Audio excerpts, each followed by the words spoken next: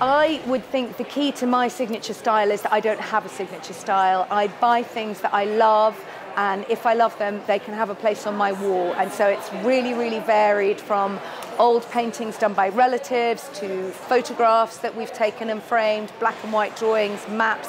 Anything and everything is my signature style if I love it. For my interiors, that comes from all over the place. Obviously, through my work, I see a lot. But if I want to find something new, then quite often go into a restaurant loo.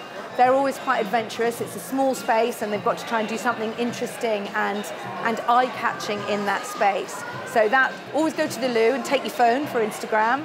And also hotel rooms are clever at getting a lot into a small space, and that can be a really good way to be inspired as well.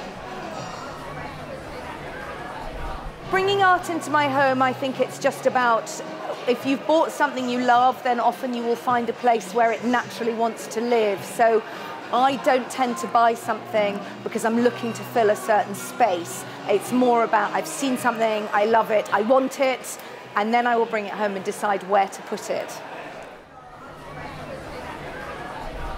One of the most common mistakes when it comes to hanging art, I think, is people put it too high. So the first thing to do would be to judge roughly the middle of the picture by the eye line and start from there. And I know that everyone's going to say they live with someone who's 6'5" and they're 4'1", but you have to find a sensible common ground. And then that's your starting point, and take it from there, either up or to the sides or around.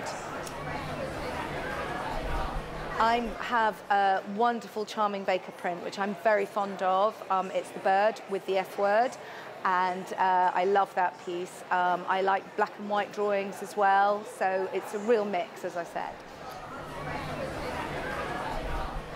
Have I got any hero pieces in my art collection? Well, because I love everything I buy, then they all have very equal status in my house. I might like something more depending on the mood I'm in, but everything I have on my walls, I genuinely love.